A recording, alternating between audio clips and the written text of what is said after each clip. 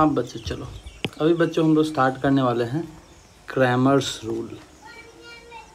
Cramer's rule, ठीक है। Cramer's rule क्या है बताते हैं बेटा। बेसिकली ये लीनियर इक्वेशन जब 3 वेरिएबल का होगा, ठीक है, तो उसको सॉल्व करने के लिए क्रैमर्स रूल का यूज़ करा जाता है। ध्यान दो बच्चों, मैं यहाँ 3 इक्वेशन लिख रहा हूँ। a1x plus b1y plus c1z equal to d1। यहाँ लिख रहा हूँ बच्चों a2x plus b2y plus c2z equal to d2। नीचे लिख रहा हूँ बेटा a3x plus b3y plus c3z equal to d3। यहाँ पर आपको फ़ोटो में 3 इक्वेशन दिख रहा है, लेकिन मैं आपको बार बार बोलूँगा बेटा, जब आईआईटी में सवाल बनाना है तो तुमको जब 3 इक्वेशन दिखेगा तो कभी भी आईआईटी में सवाल नहीं बनने वाला है। आप क्या देखना कि आपको 3 प्लेन दिख रहा है, ठीक है बच्चों। क्रैमर साहब ने ना 3 नहीं 4 आइटम लोग को डिफाइन किया। पहला आइटम को क्रैमर साहब ने बोला डेल्टा। वो आइटम क्या था देखो तो आप लोग, एक्स वाई जेड सारे के कोफिशिएंट को उन्होंने लिखा इसमें। इसको बना दिया फर्स्ट कॉलम, इसको बना दिया सेकंड कॉलम, इसको बना दिया थर्ड कॉलम। देखो तो क्रैमर साहब ने क्या लिखा, उन्होंने लिखा A1 A2 A3। यहाँ लिखा बेटा B1 B2 B3। इधर लिखा C1 C2 C3, ठीक है। उन्होंने एक और आइटम डिफाइन किया, उस आइटम को क्या बोला, डेल्टा 1। डेल्टा 1 में क्रैमर साहब ने क्या करा है कि जो पहला जो है बेटा A1 A2 A3 इसको गायब कर दिया। तो क्या कर दिया, गायब कर दिया है। इसके जगह पर क्या लिखा है क्रैमर साहब ने, D1 D2 D3 लिख दिया है। चलो आप भी लिख लो, D1 D2 D3, B1 B2 B3, C1 C2 C3। चलो बच्चों इधर देखते हैं बच्चों, यहाँ पर हम लोग कि आगे जो क्रैमर साहब ने एक और टर्म डिफाइन किया उसको करा है डेल्टा 2 कहा है। डेल्टा 2 क्या है बेटा, यहाँ पर ध्यान देना आप लोग। डेल्टा 2 जो है बच्चों आप लोग का कि यहाँ पर जो सेकेंड वाला जो आइटम इधर देख रहे हो आप, यहाँ पर ये इसको क्रैमर साहब ने क्या करा है, गायब कर दिया है। इसके जगह पर क्या करा है, इसको लिख दिया है। तो देखो आप लोग डेल्टा 2 को बेटा, यहाँ पर डेल्टा 2 है बेटा आपका A1 A2 A3। यहाँ लिखा बेटा D1 D2 D3। इधर लिखा बेटा C1 C2 C3। आगे उन्होंने एक और आइटम डिफाइन करा, उसको करा डेल्टा 3। डेल्टा 3 क्या है देखो, डेल्टा 3 जो बेटा है आपका, ये जो आइटम है कॉलम में किसमें बताओ, इसमें। इसको गायब कर दिया है, इसको गायब करके इसको लेके आ गया है। इसको गायब किया है किसमें, इसमें, और इसको लेके आ गया है। तो देखो बच्चों पहला वाला तो सिंपल आपका लिखाएगा A1 A2 A3, ठीक है। इधर लिखाएगा B1 B2 B3।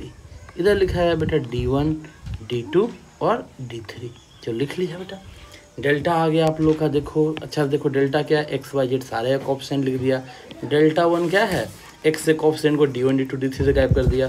डेल्टा 2 क्या है, यहाँ पर देखो ये इसको यहाँ बीच में आ गया B1 B2 B3 के जगह पर। डेल्टा 3 में क्या है, C1 C2 C3 की जगह पर क्या आ गया, D1 D2 D3। क्रैमर साहब ने क्या कहा कि डेल्टा में और बोला कि डेल्टा 1 में एक रिश्ता है, फिर बोला कि डेल्टा और डेल्टा 2 में भी एक रिश्ता है, फिर बोला डेल्टा और डेल्टा 3 में भी एक रिश्ता है। वो रिश्ता क्या है, क्रैमर साहब ने खटाखट लिखा। उन्होंने बोला कि x इंटू डेल्टा बराबर डेल्टा 1, y इंटू डेल्टा बराबर डेल्टा 2, ठीक है, z इंटू डेल्टा बराबर डेल्टा 3। ये जो रिश्ता है ये क्रैमर साहब ने निकाला।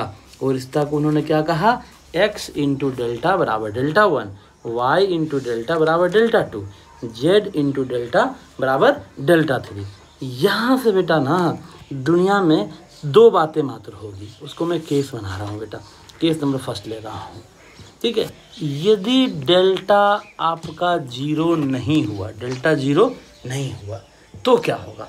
तब क्रैमर साहब ने बोला कि सर आप लिखे हो x इंटू डेल्टा बराबर डेल्टा 1, ठीक है। यहाँ जो आपका डेल्टा दिख रहा है इसको उचका करके आप दाईं ओर लेके चल जाओ तो x बराबर निकलेगा डेल्टा 1 बाई डेल्टा, और यहाँ लिखेंगे बेटा सिमिलरली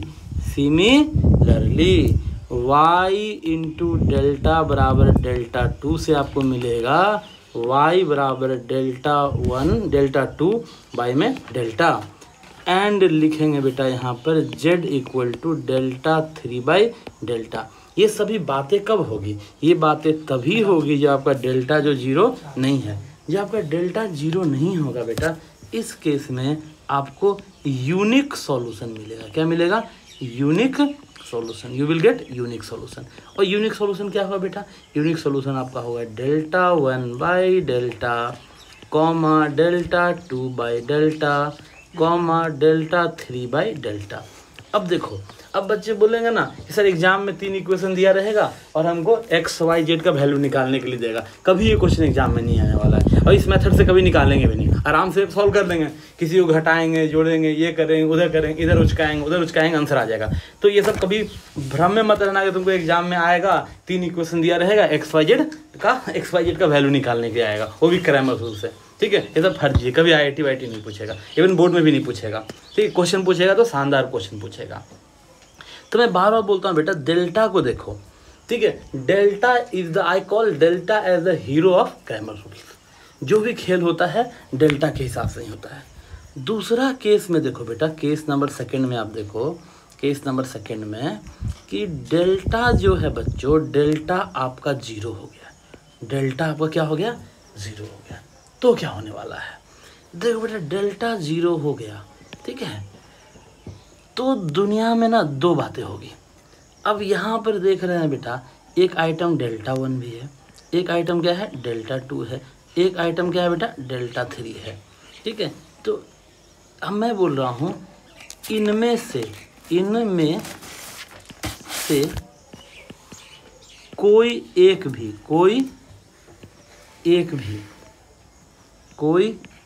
भी नॉट जीरो हो, नॉट जीरो हो, इनमें से कोई भी एक नॉट जीरो हो। ठीक है, तब आपको नो सॉल्यूशन मिलेगा, आपको नो सॉल्यूशन मिलेगा, नो सॉल्यूशन मिलेगा, नो सॉल्यूशन मिलेगा। ठीक है, अब ऐसा क्यों कह रहा हूँ बेटा? देखो, क्रैमर साहब ने रिश्ता निकाला था ना, क्या रिश्ता निकाला? उसने बोला था कि सर x इंटू डेल्टा बराबर डेल्टा वन, उन्होंने बोला था y इंटू डेल्टा बराबर डेल्टा टू, फिर उन्होंने ही कहा था z इंटू डेल्टा बराबर डेल्टा थ्री। उन्होंने ही कहा था ना, कौन कहा था? ये बात क्रैमर साहब ने कहा था। अब मैं आपके हिसाब से मान लेता हूँ कि इनमें से कोई एक भी नॉट जीरो हो गया। मान लेता हूँ कि इसी को लेता हूँ, चलो ठीक है, ये क्या है? नॉट जीरो है। मैं कुछ भी वैल्यू मान लिया, मान लो इसको मैं कह दिया ये 5 हो गया। क्या हो गया बेटा? 5 हो गया। जैसे ही 5 हो गया बेटा, तो लेफ्ट हैंड साइड में क्या हुआ? देखो तो y इंटू जीरो बराबर 5। तो आपका क्या आ रहा है बेटा? देखो तो 0 इक्वल टू 5। तो ये बातें क्या है? 0 इक्वल टू 5 जो है बेटा, ये इसको हम कहते हैं बेटा, ये जो है, ये जो शब्द है बेटा, इसको कहते हैं असत्य है, ये असत्य है। ठीक है, जब असत्य होगा बेटा, तो यहाँ पर कोई सॉल्यूशन मिलने का कोई चांस ही नहीं है। तो यहाँ क्या कहेंगे बेटा? No solution. ऐसा पॉसिबल ही नहीं है, 0 इक्वल टू 5 होना पॉसिबल ही नहीं है। इसका मतलब यदि डेल्टा वन, डेल्टा टू और डेल्टा थ्री में से कोई एक भी जीरो यदि आपको मिल गया बेटा, ठीक है, तो समझ लेना कि सिस्टम ऑफ इक्वेशन जो दे रखा है उसका कोई सॉल्यूशन नहीं आने वाला है। ठीक है, चलो आगे बात करते हैं। डेल्टा जीरो है, डेल्टा जीरो है, इसमें ही चलो आगे बात करते हैं हम। चलो आगे बात करते हैं। देखो बेटा, आगे बात करते हैं हम लोग। यदि डेल्टा जीरो है बेटा, इसके साथ साथ एंड डेल्टा वन भी जीरो है, एंड वर्ड को ध्यान देना, डेल्टा टू भी जीरो है, एंड डेल्टा थ्री भी जीरो है। इस केस में क्या होगा? ठीक है, तो मैं बोलूँगा अब नो सॉल्यूशन होगा, नो सॉल्यूशन होगा, या फिर इनफाइनाइट सॉल्यूशन होगा, इनफाइनाइट सॉल्यूशन होगा, इनफाइनाइट सॉल्यूशन होगा। कहूँगा नो सॉल्यूशन होगा या फिर इनफाइनाइट सॉल्यूशन होगा। तो क्या बोले सर एग्जाम में क्या बोलेंगे? हम किसी क्वेश्चन को सॉल्व किए, सर डेल्टा जीरो आ गया, डेल्टा वन जीरो आ गया, डेल्टा टू जीरो आ गया, डेल्टा थ्री जीरो आ गया। एग्जाम में कोई क्वेश्चन को सॉल्व किया, चारों आइटम हमको 0 आ रहा है, तो एग्जाम में आंसर क्या लिखेंगे? हम ये लिख देंगे sir no solution infinite solution. नहीं, तुम ये नहीं लिखोगे। यहाँ पर क्रैमर साहब फेल होगा, यहाँ पर क्रैमर साहब बता ही नहीं पाए कि जिसका क्या होगा, या नो सोल्यूशन होगा या इनफाइनाइट सोल्यूशन होगा, बता ही नहीं पाए। तो यहाँ पर क्या करना हो बेटा, जब कभी भी ऐसा सीन आए तो मैं बोलूँगा अपना खोपड़ी का इस्तेमाल करना, जो प्लेन का ज्योमेट्री पढ़ाए थे उसका आप यूज़ करना। चलो एक थोड़ा देखते हैं इसमें, 1-2 एग्जाम्पल हम लोग देखते हैं, तब वो चीज़ें अच्छा समझ में आएगा। 1-2 एग्जाम्पल देखते हैं यहाँ पर। चलो एक एग्जाम्पल देखते हैं बेटा। देखो यहाँ पर ऐसी चीज़ें देखो, x + y + z = 1 लिख दिए, ठीक है। x + y + z = 2 लिख दिए, x + y + z = 3 लिख दिए। अब देखो बच्चों इक्वेशन को देखो, हमें कभी इक्वेशन दिखता ही नहीं, मुझे तो हमेशा प्लेन ही दिखता है, इक्वेशन का भी दिखता ही नहीं। तो आप क्या बोलोगे सर, ये 3 प्लेन दिख रहा है, तीनों प्लेन क्या है सर, आपस में पैरेलल है ना। ये 3 प्लेन है सर, तीनों प्लेन आपस में क्या है सर, पैरेलल है। ये आपका हो गया x + y + z = 1, इधर बोलोगे x + y + z = 2, यहाँ देखोगे x + y + z = 3। तो यहाँ बच्चों आपको क्या आने वाला है, यहाँ आपका आने वाला है नो सॉल्यूशन। चलो अब क्रैमर साहब के हिसाब से देखें, क्रैमर साहब के हिसाब से देखें तो क्रैमर साहब बोलेंगे कि इसमें आप ना क्या निकालो, इसमें आप निकाल के देखो, इसमें आप निकाल के देखो बेटा, डेल्टा निकालोगे आपको डेल्टा 0 आएगा, निकाल के देखना आपको लिए आपका काम है ये। डेल्टा 1 भी 0 आएगा, डेल्टा 2 भी 0 आएगा और डेल्टा 3 भी 0 आएगा, ठीक है। चारों 0 आ गया, डेल्टा 0, डेल्टा 1 0, डेल्टा 2 0, डेल्टा 3 0। यहाँ क्या मिल रहा है बेटा, नो सॉल्यूशन मिल रहा है। अब कैसे देख रहे हो, अब देखो तीनों प्लेन आपस में क्या हो गया बच्चों, पैरेलल हो गया। आगे बात करते हैं, आगे बात कर लेते हैं, चलो थोड़ा सा और बात करते हैं एक हम, ठीक है। अपना एक पसंदीदा इक्वेशन लिखते हैं, x + y + z = 2 लिख दिए। चलो यहाँ लिख रहे हैं 2x + y + z = 4 लिख दिए। चलो अब यहाँ में लिख रहे हैं बेटा 3x + 2y, 3x + 2y + 2z = 6 लिख दिए। अब बोल रहे हैं बेटा आपसे मैं पूछूं कि यहाँ पर आप मेरे को ना नंबर ऑफ सॉल्यूशन बताओ, नंबर ऑफ सॉल्यूशन बताओ।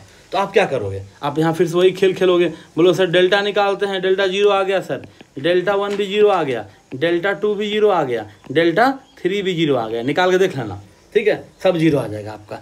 जैसे 0 मैं बोलो क्या होगा, नंबर ऑफ सॉल्यूशन बताओ, नो सब नंबर ऑफ सॉल्यूशन बताओ, क्या होगा, इनफाइनाइट सॉल्यूशन होगा, नो सॉल्यूशन। अरे हमको नहीं पता, इनफाइनाइट भी हो सकता है, नो सॉल्यूशन भी हो सकता है, सॉरी इनफाइनाइट सॉल्यूशन भी हो सकता है और नो सॉल्यूशन भी हो सकता है। तो हम कंफर्म कैसे करेंगे कि यहाँ पे इनफाइनाइट सॉल्यूशन आएगा अथवा नो सॉल्यूशन आएगा? इसके लिए अपना खोपड़ी इस्तेमाल करो। मैं आप लोगों को बार बार बच्चों बोलता हूँ कि मैं जब भी इसको देखता हूँ तो मुझे एक खूबसूरत सी प्लेन दिखती है, ये भी एक प्लेन है बेटा और ये भी एक प्लेन है। ध्यान दो बेटा आप लोग, ये पहला प्लेन जो है और दूसरा जो प्लेन है दोनों आपस में पैरेलल नहीं है, दोनों आपस में पैरेलल नहीं है। सर आपको कैसे पता चला? अरे बेटा तो बताएं, कितना बताएं कि a1/a2 = b1/b2 = c1/c2 होगा, तभी प्लेन पैरेलल हो गया, अन्यथा प्लेन पैरेलल नहीं होगा। तो यहाँ पर देखो बेटा, यदि हम पहला प्लेन का चित्र बनाएं तो पहला प्लेन आपका ऐसा दिखेगा, p1 = 0 दिखा, ठीक है। दूसरा प्लेन बनाओगे बेटा तो दूसरा प्लेन आपका ऐसे दिखेगा, p2 = 0, मतलब दोनों प्लेन इंटरसेक्ट कर रहा है। तो अब देखो बेटा यहाँ पर थोड़ा खोपड़ी इस्तेमाल करोगे, यदि 1 + 2 करोगे, 1 + 2 आप करोगे तो आपको ये तीसरा प्लेन मिल जाएगा। गौर से देखो, x + 2x, 3x, y + y, 2y, z + z, 2z, 2 + 4, 6। ये तीसरा प्लेन बेटा आप लोग को यहाँ पर उछलते उछलते आ जाएगा। तो तीसरा प्लेन का सीन कैसा होने वाला है? अरे तीसरा प्लेन भी ऐसा ही होने वाला है सर, ये p3 भी यहीं से पास करेगा। क्यों पास करेगा? थ्योरी में बताए थे ना कि यदि एक प्लेन दे रखा है p1 0, p2 0 दे रखा है, यदि lambda times p1 plus mu times p2 करने पर यदि कोई प्लेन प्रकट हो जाता है, तीसरा प्लेन प्रकट हो जा रहा है, तो समझ लो कि तीनों प्लेन जो है बेटा आपका एक ही लाइन से पास कर रहा है। और मैं बार बार बच्चों बोल रहा हूँ, ये जो कंसेप्ट है एकदम फोड़ू कंसेप्ट है। इस पर IIT जेईई मेन न खूब भर भर के क्वेश्चन पूछता है। अब बच्चा सवाल में करते रहता है, डेल्टा निकालेगा 0, डेल्टा 1 निकालेगा, डेल्टा 2 निकालेगा, डेल्टा 3 निकालेगा, कभी भी उसका आंसर आता होता नहीं है। ठीक है बेटा, तो अब क्या सिखा दिए? देखो पीछे हम तुमको क्या बताएं कि ये वाला जो केस था क्रैमर साहब का, डेल्टा 0 है and delta 1 0 and delta 2 0 and delta 3 0। इसमें क्या होता है? इसमें नो सॉल्यूशन भी हो सकता है यदि तीनों प्लेन पैरेलल हो गया। तीनों प्लेन क्या हो गया बेटा? पैरेलल हो गया। या नहीं तो क्या होगा बेटा? इसमें देखो यहाँ पर क्या हो रहा है, यहाँ पर इनफाइनाइट सॉल्यूशन हो जा रहा है। तीनों प्लेन क्या हो रहा है बेटा? एक ही लाइन से क्या हो जा रहा है? पास कर जा रहा है। ठीक है, चलो अब यहाँ पर ना बेटा इसी में देखोगे सवाल उवाल में ना दो गो टर्म बार बार ना यूज करेगा, ठीक है, 2 टर्म बार बार यूज करेगा। कंसिस्टेंट बोलेगा ना कंसिस्टेंट। कंसिस्टेंट का मतलब क्या होता है? कंसिस्टेंट का मतलब वही होगा कि यदि यूनिक सॉल्यूशन होना चाहिए, क्या होना चाहिए? यूनिक सॉल्यूशन, या नहीं तो फिर क्या होना चाहिए? इनफाइनाइट सॉल्यूशन, इनफाइनाइट सॉल्यूशन, ठीक है। यदि कोई भी सिस्टम ऑफ इक्वेशन दे रखा है बेटा, यदि उसका यूनिक सॉल्यूशन आ रहा है या फिर इनफाइनाइट सॉल्यूशन आ रहा है, उसको हम क्या कहेंगे? कंसिस्टेंट कहेंगे। मतलब एक लाइन में कहेंगे हम कंसिस्टेंट का मतलब ये पूछे सॉल्यूशन है, सॉल्यूशन है, तो सॉल्यूशन क्या है? यूनिक सॉल्यूशन है, इनफाइनाइट सॉल्यूशन, उससे मुझे मतलब नहीं है। ऐसे ही कह देता है, उसका मन करता है तो ऐसे ही कह देता है। इनकंसिस्टेंट भी कह देता है कभी कभी, इनकंसिस्टेंट। इनकंसिस्टेंट का मतलब क्या होगा? इनकंसिस्टेंट का मतलब होगा बेटा नो सॉल्यूशन। इसका मतलब क्या? इनकंसिस्टेंट का मतलब हम कैसे समझेंगे? सॉल्यूशन नहीं एग्जिस्ट कर रहा है, सॉल्यूशन नहीं एग्जिस्ट कर रहा है। क्रैमर रूल यही समाप्त होता है। क्रैमर रूल में क्या याद रखना है आप लोग? यदि डेल्टा नॉट इक्वल टू 0 होगा तो एक ही सॉल्यूशन होगा सर, ठीक है। डेल्टा नॉट इक्वल टू 0 तो एक ही सॉल्यूशन होगा। यदि डेल्टा 0 आ गया तब दुनिया में 2 बातें होगी, या तो इनफाइनाइट सॉल्यूशन होगा या फिर क्या होगा बेटा? नो सॉल्यूशन होगा। डेल्टा 0 है और डेल्टा 1, डेल्टा 2 और डेल्टा 3 में से यदि कोई भी एक नॉट 0 आ जाए, 0 नहीं आ जाए, तो पक्का पक्की कहेंगे कि मेरा क्या आने वाला है बेटा? नो सॉल्यूशन आने वाला है। लेकिन सीन में ऐसा हो, सिनेमा में ऐसा हो कि डेल्टा 0 आ गया। देखो बेटा यहाँ सिनेमा कैसा सिनेमा चल रहा है? डेल्टा 0 है, डेल्टा 1 0 है, डेल्टा 2, डेल्टा 3 तीनों 0 है। जब कहीं भी ऐसा तस्वीर बने तो आप बता नहीं सकते हो कि नो सॉल्यूशन होगा कि इनफाइनाइट सॉल्यूशन होगा। उस केस में आपको अपना खोपड़ी का इस्तेमाल करना पड़ेगा, जो कि मैं आशा करता हूं आप सभी लोग के पास थोड़ी बहुत मात्रा में मौजूद है।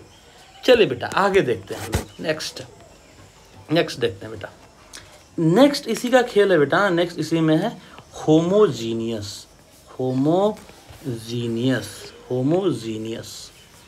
System of equation. Homogeneous system of equation. Homogeneous system of equation क्या होता है? देखो यहाँ पर जो इक्वेशन लिख रहे थे बेटा ना, उसको फिर से लिख रहे हैं। a1x plus b1y plus c1z equal to हम लिखेंगे 0। a2x plus b2y plus c2z equal to लिखेंगे 0। a3x plus b3y plus c3z equal to 0। हम क्या बोल रहे हैं? बार बार आपको चिल्ला के बोल रहे हैं कि जब कहीं भी ऐसा कुछ दिखे क्या बोलना? प्लेन है। ये क्या है? प्लेन है। ये क्या है? प्लेन है। तभी सवाल वाल बनेगा। अब बोलोगे ये इक्वेशन है। क्या है सर? इक्वेशन है। ये इक्वेशन है, ये इक्वेशन है। कभी सवाल वाल नहीं बनेगा, ठीक है। मैं अगले नेक्स्ट लेक्चर में प्रीवियस ईयर के सारे क्वेश्चन में कराऊंगा। देखना मैं कभी भी इसको इक्वेशन बोलूंगा ही नहीं, बोलूंगा प्लेन है।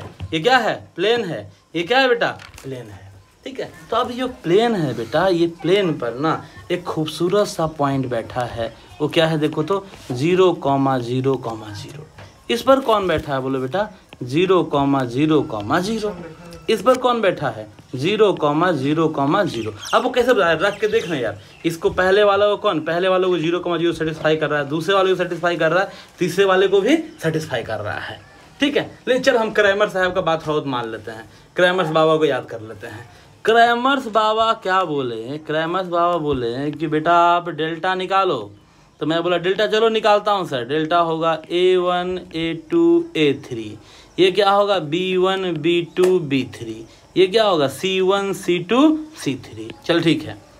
अब बोलोगे डेल्टा 1 निकालो। डेल्टा 1 निकालो। डेल्टा 1 में क्या करोगे? डेल्टा 1 में देखो यहाँ तो d1 d2 d3 सारा क्या है आपका? देखो तो सारा आइटम d1 d2 d3 वाला क्या है? 0 है। तो जैसे ही निकालो बेटा 0 0 0, ठीक है। यहाँ क्या आएगा बेटा? b1 b2 b3 c1 c2 c3। ये डेल्टा 1 क्या आ जाएगा? 0। अरे ये डेल्टा 2 क्या आ जाएगा? ये भी 0। ये डेल्टा 3 क्या आएगा बेटा? ये भी 0। अरे ये क्या खेल हो रहा है? ये डेल्टा 1 0 हो रहा है, डेल्टा 2 0 हो रहा है, डेल्टा 3 0, तीनों 0 हो जा रहा है, तीनों 0 हो रहा है, ठीक है। चलो फिर से हम क्रैमर्स बाबा को देखते हैं। क्रैमर्स बाबा ने बोला था ना कि सर x इंटू डेल्टा बराबर डेल्टा 1 होता है, ठीक है। y इंटू डेल्टा बराबर डेल्टा 2 होता है, z इंटू डेल्टा बराबर डेल्टा 3 होता है। ठीक है। तो यहाँ पर देखोगे राइट हैंड साइड तो जीरो होने ही वाला है, तो बोलोगे x इंटू डेल्टा बराबर जीरो, y इंटू डेल्टा बराबर जीरो, z इंटू डेल्टा बराबर जीरो। आगे देखो बेटा, आपका क्रैमर्स बाबा को फिर से याद करो। यदि आपका डेल्टा जो है वो नॉट इक्वल टू जीरो हो जाए, ठीक है, डेल्टा जैसे ही नॉट इक्वल टू जीरो होगा तो इसको बाईं ओर से दाईं ओर उचकाया जा सकता है। जब इसको इधर से उधर उचका दोगे तो x बराबर क्या होगा जीरो, y बराबर जीरो, z बराबर जीरो। तो अब क्या कहोगे बेटा, जब delta not equal to zero हो जाए, homogeneous system of equation. Homogeneous बोले तो कांस्टेंट वाला टर्म क्या है बेटा, गायब है, ठीक है। यदि delta is not equal to zero homogeneous में आपको दिखे तो इसका आंसर क्या आएगा, इसका आंसर आएगा 0,0,0। इसको मार्केट में बोलता है ना ट्रिवियल सॉल्यूशन ही बोल देता है, ट्रिवियल सॉल्यूशन। काहे बोलता है ट्रिवियल सॉल्यूशन? अरे तो ऑब्वियस है, तीनों प्लेन दिख रहा है, a1x + b1y + c1z बराबर जीरो, a2x + b2y + c2z बराबर जीरो, a3x + b3y + c3z बराबर जीरो। और उसको सेटिस्फाई तो कर ही रहा है ना जी, ठीक है, तो वो सेटिस्फाई ऐसे ही कर रहा है। इसमें क्या डेल्टा फेल्टा लाने जा रहे हो आप लोग। अब ध्यान दो बेटा, जब कभी भी होमोजीनियस सिस्टम ऑफ इक्वेशन होगा, जैसे पिछले पेज में मैं आता हूं, ठीक है, तो यहाँ पर नो सॉल्यूशन का तो सवाल ही नहीं है। क्यों नो सॉल्यूशन का सवाल है? क्योंकि एक बिंदु 0,0, क्या तीनों प्लेन पर लाई कर ही रहा है, हमेशा लाई करेगा, तो एक तो सॉल्यूशन होगा ही होगा, हमेशा होगा, 0,0,0 होना ही होना है, नहीं होने का सवाल है ही नहीं, एक बिंदु तो हमेशा कॉमन आने वाला है। इसलिए यह एक बड़ा इंपॉर्टेंट बात है बेटा, थोड़ा स्टाइल में लिख देते हैं, ठीक है। Homogeneous system of equation are always consistent कहने का मतलब हमेशा सॉल्यूशन होगा ही होगा, क्योंकि 0,0,0 तो हमेशा लाई करेगा बेटा। अब जो क्रैमर्स बाबा है बेटा क्या बोलेंगे, क्रैमर्स बाबा कहेंगे डेल्टा यदि जीरो हो जाए तो क्या होगा। अरे डेल्टा जीरो हो गया तो हो जाना तो जीरो, ठीक है। साथ में ये डेल्टा 1 तो जन्म से ही जीरो है, जैसे ही होमोजीनियस पैदा लिया तो डेल्टा 1 क्या हो गया बेटा, जीरो। काहे जीरो हो गया, D1 D2 D3 सारा जीरो है, ठीक है। डेल्टा 2 भी तो बचपन से ही जीरो है, डेल्टा 3 भी क्या है, बचपन से जीरो है। अब क्रैमर्स बाबा क्या कहे थे, क्रैमर्स बाबा कहे थे कि यदि डेल्टा जीरो हो जाए, डेल्टा 1 जीरो हो जाए, डेल्टा 2 जीरो हो जाए, डेल्टा 3 जीरो हो जाए और साथ में डेल्टा भी जीरो हो जाए, तो दुनिया में दो ही बातें होगा, या तो नो सोल्यूशन होगा या फिर इनफाइनाइट सोल्यूशन होगा। तो हम पहले भी बोल दिए हैं कि 0,0,0 वो तो तीनों प्लेन पर लाई करेगा ही करेगा, तो एक बिंदु तो लाई ही करेगा, हमेशा लाई करेगा, तो नो सोल्यूशन का तो केस है ही नहीं। तो इसका मतलब क्या होगा बेटा, इसका मतलब जब डेल्टा जीरो हो जाए बेटा, तब इसका इनफाइनाइट सॉल्यूशन आएगा। क्या आएगा बेटा, इनफाइनाइट सॉल्यूशन होगा, ठीक है। ये सब कोई कंडीशन नहीं है, ये तो जन्म से ही है। क्या है बेटा, जन्म से ही है। किसके जन्म से है, जब से होमोजीनियस इक्वेशन जहां पैदा लिया तो D1 D2 D3 सारा क्या हो गया बेटा, जीरो हो गया। तो सिर्फ हमको क्या देखना है कि मेरा जो डेल्टा है वो क्या हो जाए, जीरो हो जाए, आपका काम बन गया। इसका इनफाइनाइट सोल्यूशन आएगा। अरे इनफाइनाइट सोल्यूशन का मतलब क्या हुआ बेटा, इनफाइनाइट सोल्यूशन का मतलब हो गया कि एक तो 0,0,0 तो आना ही आना है, आगे कुछ आएगा, ठीक है, राम श्याम गणेश, ठीक है, सीता गीता बबीता, ठीक है, चंपा मुन्नी गीता, ऐसा कुछ आते रहेगा, ठीक है बेटा, इनफाइनाइट सॉल्यूशन। तो इनफाइनाइट सॉल्यूशन में इसको कभी ना वर्ड बोलता है बेटा, इसको तो कहता है ट्रिवियल। इसको क्या कहता है बोलो तो, इसको तो मार्केट में सब बोलता है ट्रिवियल बोल देता है। क्या बोल देता है, ट्रिवियल कह देता है, ठीक है बेटा, ये वाला फोटो को। और ये जो बाकी वाला फोटो सब बचा हुआ है, बेटा, कौन सा फोटो बचा हुआ है, ये सब जो फोटो बचा, ये सब फोटो ना, ये सबको फोटो को मार्केट में क्या कहता है, नॉन ट्रिवियल। तो क्या खोपड़ी में हटाओगे रे। अरे होमोजीनियस कहते किसको है, पहले देखो होमोजीनियस कहते किसको है, राइट हैंड साइड वाला सारा आइटम क्या हो गया, जीरो हो गया। अरे जैसे ही जीरो हो गया तो 0,0,0 तीनों को सेटिस्फाई करेगा, ठीक है। तो एक पॉइंट तो आने ही वाला है, तो ये ऑलवेज कंसिस्टेंट होगा, इसका सोल्यूशन होगा ही होगा, ठीक है। तो अब डेल्टा पर सारा बात किस पर डिपेंड करता है, डेल्टा पर। अरे डेल्टा 1 तो जन्म से ही जीरो है, इसको कैलकुलेट क्या करना है, डेल्टा 2 भी जीरो है, डेल्टा 3 भी जीरो है, सारा खेल किसका है, डेल्टा का खेल है, ठीक है। तो हम क्या यहाँ यहाँ नोट करेंगे बेटा, होमोजीनियस सिस्टम ऑफ इक्वेशन में सारा खेल डेल्टा पे डिपेंड करता है। डेल्टा 1, डेल्टा 2, डेल्टा 3 सबका कुछ नहीं होता है। यदि डेल्टा नॉट इक्वल टू 0 हो जाए तो क्या कहेंगे बेटा, डेल्टा नॉट इक्वल टू 0 हो जाए तो इसका यूनिक सॉल्यूशन होगा। क्या होगा बेटा, इसका यूनिक सॉल्यूशन होगा। वो यूनिक सॉल्यूशन क्या होगा, 0,0,0। ठीक है, इसको ट्रिवियल सॉल्यूशन को तुम कह दो, ठीक है, जो मास्टर रट उठ के पढ़ाता है, जो बच्चा रट उठ लेता समझता है ट्रिवियल रट लेता है। अरे यही यूनिक है बेटा, यही क्या है, यूनिक सॉल्यूशन है। यही क्या है, यूनिक सॉल्यूशन है, कोई खास बात नहीं है, यूनिक सॉल्यूशन है। ठीक है, अब अगला बात क्या हो गया, डेल्टा जब 0 हो गया, डेल्टा 0 हो गया तो इनफाइनाइट सॉल्यूशन आएगा। इनफाइनाइट सॉल्यूशन में क्या 0,0,0 इंक्लूडेड होगा ही होगा, और साथ में बाकी सब क्या बताए थे, राम सीता गणेश सीता कुछ कर लेना अपना।